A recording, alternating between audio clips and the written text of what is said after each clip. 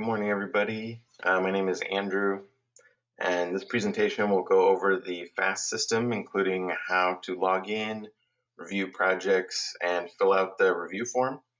Again, I'd like to thank you all for volunteering your time to be one of our reviewers this year. FAAST is hosted on the State Water Board's website, and all concept proposals were submitted electronically using FAAST, and you'll be able to access FAAST 24 hours a day, 7 days a week.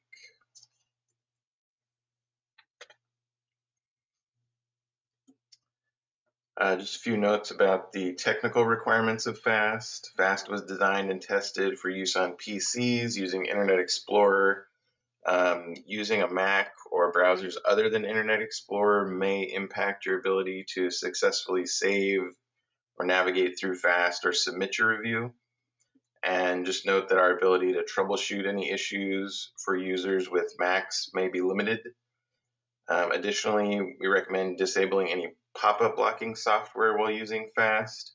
Also, be sure to save your work often, as the system will time out after 90 minutes after any unsaved activity, and anything you've done since the last time you saved could possibly will be lost.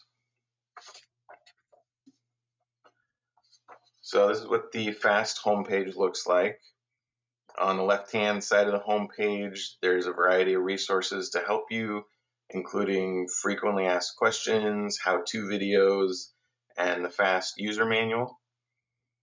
If you have any questions or need further assistance, you can contact the FAAST help desk, and the contact information is there at the bottom of the page. The help desk is staffed Monday through Friday between 8 a.m. and 5 p.m. So at the top of the page is where you're going to enter your username and password. If you're a returning FAAST user, you can use your existing username. We will provide your username for you if you have forgotten it. However, if you no longer have or remember your password, you're going to need to contact FAAST at the help desk to help resetting that. And if you're new to FAAST, we will provide you with a temporary password.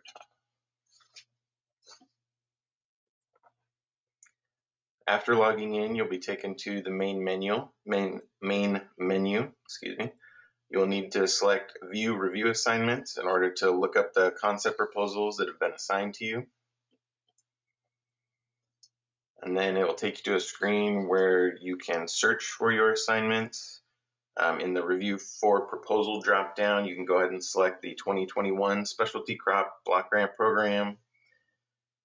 And as this is the concept proposal phase, you can select Phase 1 in the Proposal Phase drop-down menu.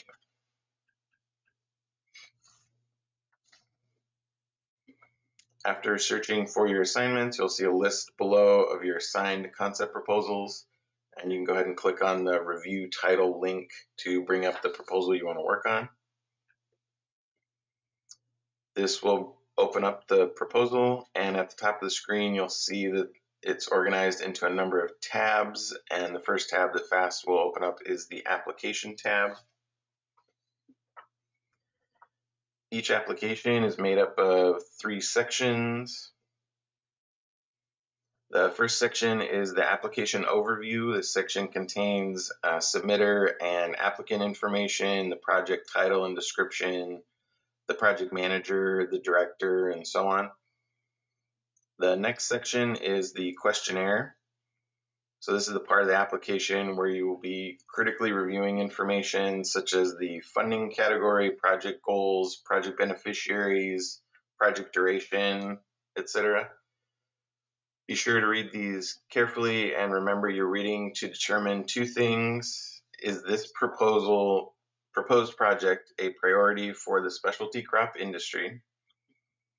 And what is this project's likelihood for success?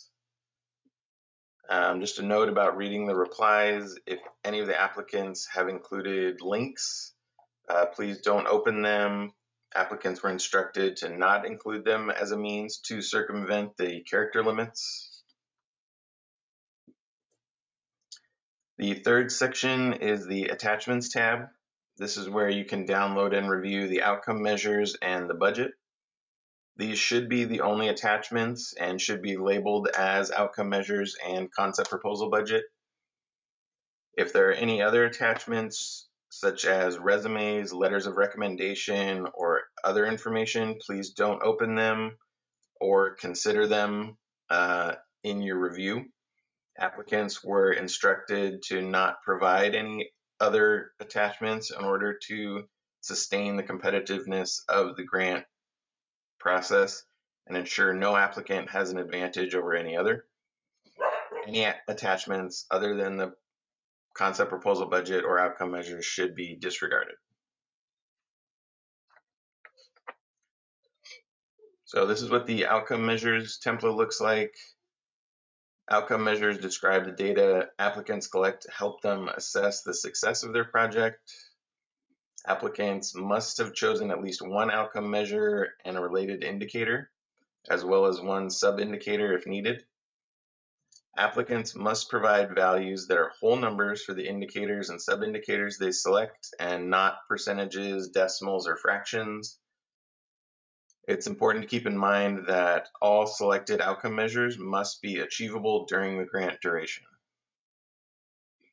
In data collection methods, applicants should describe how the project will collect the data that will be used to measure and track the progress of the indicator and sub-indicator. Keep in mind that the data collection referred here is to track progress towards achieving the indicators and sub-indicators, not how data will be collected for the project. Each outcome measure must have unique responses to the values and descriptions. Entries such as same as above are not considered complete answers. And just to note that all marketing and promotion projects, as well as all proposals submitted to the Grown in California funding category, must select outcome 1, enhancing the competitiveness of specialty crops through increased sales. So this is what the budget template looks like. Please use your experience and knowledge to decide if the applicant gave enough information to make a determination as to reasonableness and measurable benefits in relation to each dollar spent. The amount of funds requested column is where the applicants will enter their total amount of funds requested for each category, rounded to the nearest whole dollar. The description of costs and activities column is where the applicants will list the costs or activities covered. Description is required for each budget category in which funds are requested, except for categories H and I. And lastly, you can see if the project will generate any income as a result of the project award, which will have to be reinvested back into the project. The review sheet tab features the scoring criteria for the 2021 Specialty Crop Block Grant Program. In other words, this is probably where you're going to spend the bulk of your time reviewing the application. It's important to note that for security purposes, FAAST times out after 90 minutes. At the bottom of the tab, there'll be a Save as Work in Progress button. So I would recommend saving your work often, as each time you hit that button, it's going to reset that 90-minute clock. Please also note the application QA button. This will bring up the information in the application tab into a new window, so you can easily refer back and forth between the application and the review questions.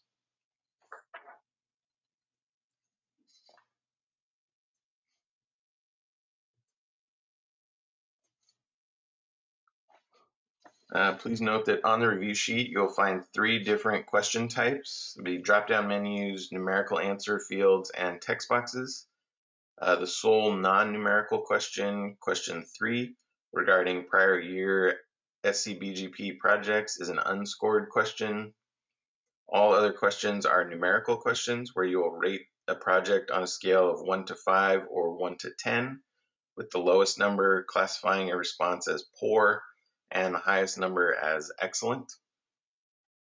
The scores you give for the responses will be tabulated into the overall score for the project, the highest score possible being 50 out of 50.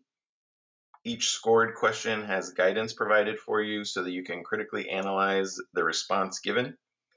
However, all responses should be analyzed based on the following. Is the proposed project a priority for the specialty crop industry? And what is the concept proposal's likelihood for success?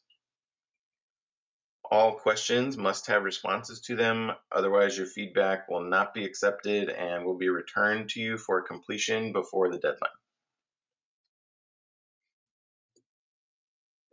At the end of the review sheet, there is a text box where you can give any final feedback to the applicant.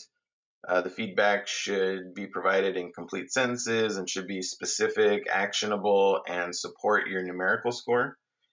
Your comments will be used by applicants who are invited back to the grant proposal phase to refine and build on their answers.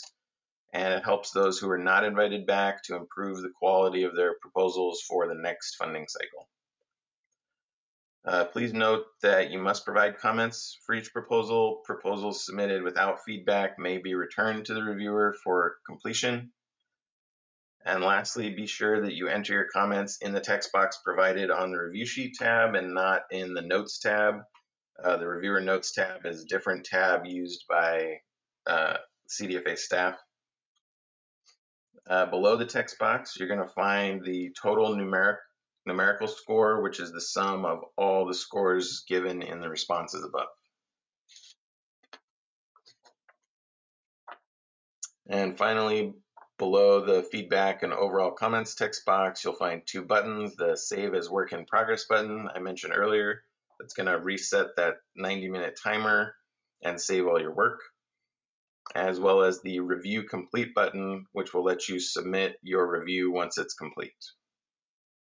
And that's the end of the FAAST tutorial. Here again is that contact information